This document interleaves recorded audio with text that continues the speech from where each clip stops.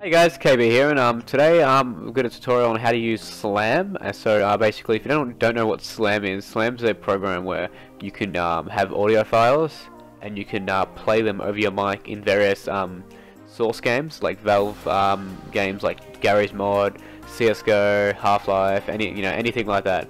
So basically, what you want to do is you want to go to the Slam website. I'll put the link in the description, and what you want to do is you want to download it. Download down here, and then you extract it somewhere like, I don't know, your desktop, and then we've got it here. So once you go inside, you'll be presented with two files, these two here. Once you start adding audio to the game, you'll start getting other folders with your audio in it and stuff. So once you start it up, be given a user account control, little pop up, and once that's done, it should start up. It's probably going to start up on my second monitor. Did I click no? I probably did. Okay. And then so we got it here, and basically what you want to do is basically the first thing you want to do is get your audio. You just go import, another window pops up, and you can go type in something. Alright, we got Keemstars. Let's get right into the news. Okay, so we got that there. We have the status, so if it's not loaded at the moment, we have the track name, the bind we set for it, the volume, what we trim to it, and tags, which are very useful for when we actually get into CSGO or whatever we're doing. Okay, so basically you can also change your play key. So you'll have your bind key, right? So we can set the bind key to, let's just set it to F1. Alright, so when we press this key, it will switch over to the Keemstar bind, and then we press X to play it. So we can import another one. We can show you how that works. This time, let's go. What other ones do I have? Type in a random letter. Damn Daniel. Alright. And then this can be. Actually, we'll change it from the F1s, and we'll set the binds to something we don't use, like.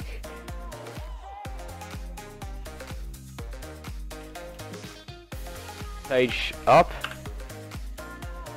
And page down. There we are. So now we have our binds. Basically, we'll head over into CS, and we'll show you what to do from there. Hey guys, we're back, and so now once you're in CS, you want to open up Slam, and here I have a updated track list with more things. You're gonna make sure that you're on the correct game, and that you click start. Okay, once you click start, go back into the game, open up the console. And what I want you to type in is exec Slam. As soon as you do that, it activates Slam. And now to actually select your song, what you want to do is you want to check all the songs you have, LA, and that comes up with all the songs with a certain order. It comes up with the song title, and it comes up with the shortcuts for the song. So say if I want to play Josh A Blessed.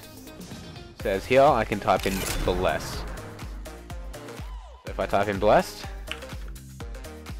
it says loaded Josh A Blessed. And now if I go back to Slam, it says loaded true next to Josh. Now if I press X,